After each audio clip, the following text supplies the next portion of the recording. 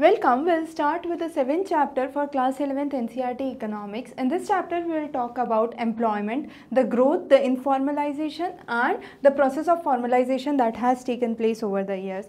Now, when we talk about the initial time when you had the industrial revolution that started, you had the factories that were located in the cities.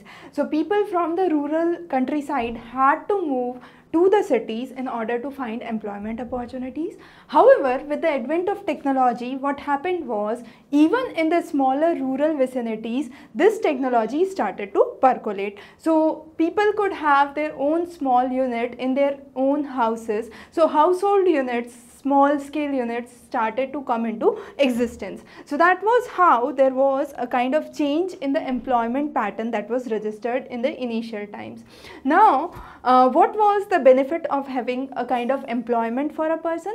It brings in a kind of earning for a living. It brings in self-worth. It helps you to relate meaningfully to others and contribute to national income. Now, Mahatma Gandhi insisted upon that training and education are indeed important for the development of the nation as a whole.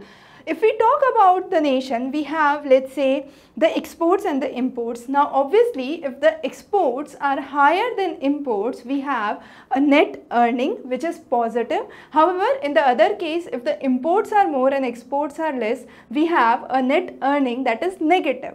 So, when we say the net earning along with the foreign transactions give you the gross national product, and this gross national product basically talks about the economic activities.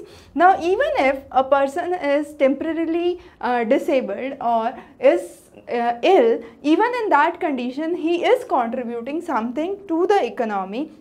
But the overall contribution in that case would decline. Even in the same fashion, we talk about the women which are employed basically in the household work, which is not counted towards the real workforce, but that is again a kind of employment that's being done. So, you have the cooking, fetching water, burning fuel woods, participating in the farm labor, but this is all not counted in the real workforce that we analyze.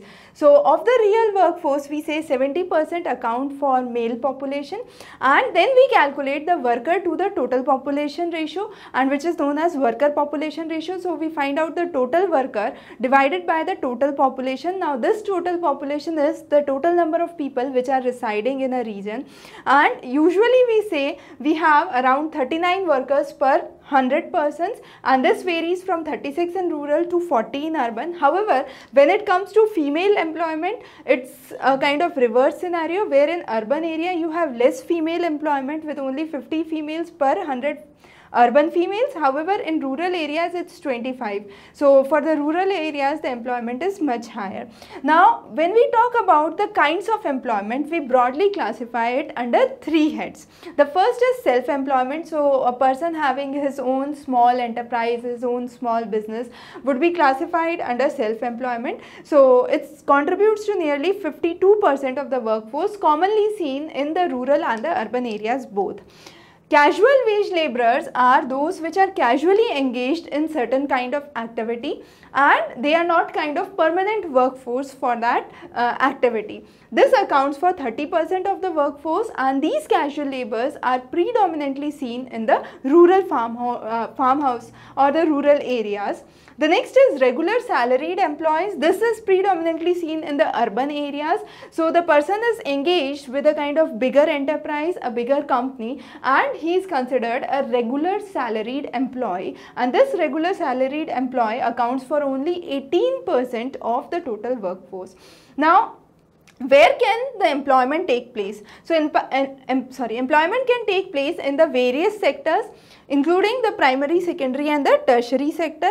Now, if we talk about the 1950s or post-independence, the growth rate of the employment was only 2%, but there was a kind of positive GDP growth that was registered. However, when we talk about the period and around the period of 1990s, that was the LPG reforms or the liberalization urbanization, privatization and globalization that took place, what happened was the employment growth started to decline suddenly. So the employment growth, which was at around 2%, started to decline, but the GDP production or the GDP grew at a much faster pace. So what happened was during that period we registered a jobless growth scenario. So there was growth taking place, but no active jobs were being generated because of the rising growth or the GDP that was rising during that time. So that became a real issue of concern. Similarly, when we talk about now the industry 4.0, it's again the era of automation, and when we talk about automation, there is a kind of jobless growth again. So that's one of the major focuses that we are trying to bring into light as to what are the scenarios or what are the areas where employment opportunities could be generated. The next is talking about the proportion of share in the agriculture. It has declined from 74% to 50%. However, the workforce has increased from 11 to 24% in the secondary and 15 to 27% in the service sector. So service sector and the secondary sector. Now in the above section we talked about the three sectors. Just a brief idea about those. So primary sector we have already discussed in 9th and 10th NCERT, but again we will talk about it briefly. So primary sector is directly when you are working with nature. So you have agriculture, mining, forestry, fishing. However, secondary is when you are trying to bring in the produce from the primary and process it or manufacture it. So manufacturing, construction, all those go into secondary, and then you are trying to provide services. So trade, transport, storage and urban services are all part of the tertiary sector. Again, we have seen that over the period there has been a hike in the number of self-employed and regular employed wages. However, the casual laborers have declined over the period. The next is informalization of the workforce.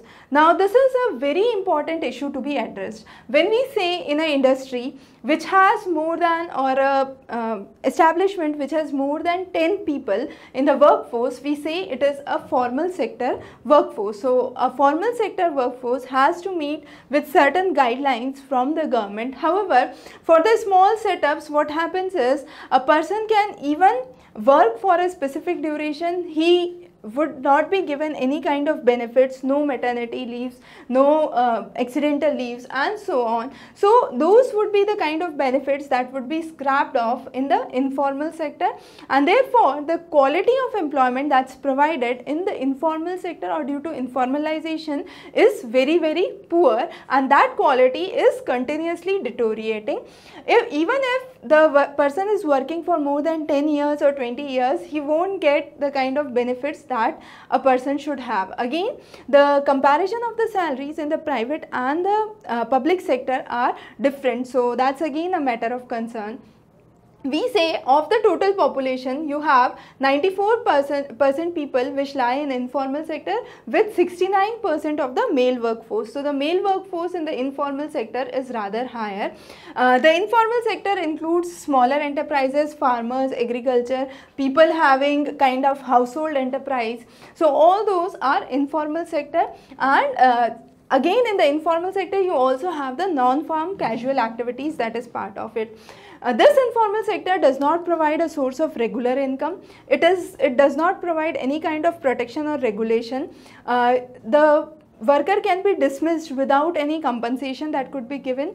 The technology that's being used is really outdated in these industries, and the accounts are not properly maintained, and many of the workers are in a condition that they have to live in the slums. So that's the scenario of the informal sector of basically employment in India and abroad. So you have the informalization case study of Ahmedabad that has been talked about. So what happened? Ahmedabad was producing or having more than 60 textile mills with nearly 1.5 lakh workers that were part of it. But there was a kind of drastic closure of the textile mills in the last 10 years, and nearly 80,000 permanent workers and 50,000 non-permanent workers lost their job. as a result, what happened was there was a severe economic recession in the city, and the situation of communal rights evolved in the city of Ahmedabad. So that's why we require a kind of better formalization of the structure, stronger trade unions and labor laws that should be there. NSSO, that's the National Sample Survey Organization, defines unemployment as it's basically the lack of work, not working but seeking for the work through employment exchange, through intermediaries, applying to the prospective employers and looking for job. Now, from where we can collect the data on employment, there are three sources. First is the report of the census, the NSSO report on employment and unemployment, and the Directorate General of Employment and Training. What are the types of unemployment that we talk about? So, open unemployment is the most common unemployment, commonly seen as the open unemployment. Disguised and seasonal are interesting and important to understand. So, what is disguised? Disguised means the people are working on a farm. There are actually 2 people required to work on that farm, but how many people are serving that farm is 5. So 3 people there becomes a disguised unemployment. So that's not visible. It's appearing that all 5 of them are contributing to the field, but actually the field requires only 2 persons. So that's what is a disguised unemployment. On the other hand, you have seasonal unemployment. Seasonal unemployment means, let's say if a farmer is putting up the crops, only during the season of sowing and harvesting you have the actual workforce that is required. During the lean months you do not have the workforce that's really required. So that becomes the seasonal employment that's required during the sowing or the harvesting season, and for the rest of the months it's unemployment. So that's basically understanding the seasonal employment or seasonal unemployment, either of those. Now, how can we generate employment opportunities? Through the Minakra scheme, we have talked about 100 days of guaranteed employment in the rural areas. So, that's one way or one initiative for the unskilled workers to get at least a kind of 100 days of employment over the 365 days. The employment can be direct or indirect. Government-owned steel companies are increasing their output, but you have the result in the direct employment that is being seen. On the other hand, you have the private companies which are purchasing the steel from the government enterprises, and this private company would again employ people. So the government company would be a kind of direct employment, but this private company which is employing would be a kind of secondary or a kind of indirect employment that this private company would be providing, because the main source here is this government steel company. So that's how we understand this process of direct and indirect employment generation. And finally, what we need to focus on is, we need to focus on better technological development. We need to focus on expanding the service sector, ruling out any kind of outdated technologies, outsourcing the work that is required. So whatever work we require, if that is being outsourced, you can provide employment to many people across the region, and there should be a kind of competitive existence. So if your economies of scale are good and you can bring in a kind of competitive product, then only you can have a survival or a kind of good survival in the market. So those are the things that we study under this chapter. We will be continuing with the remaining 3 chapters of economics and moving on to class 12 soon. So stay tuned for further updates in economics. Have a great day ahead.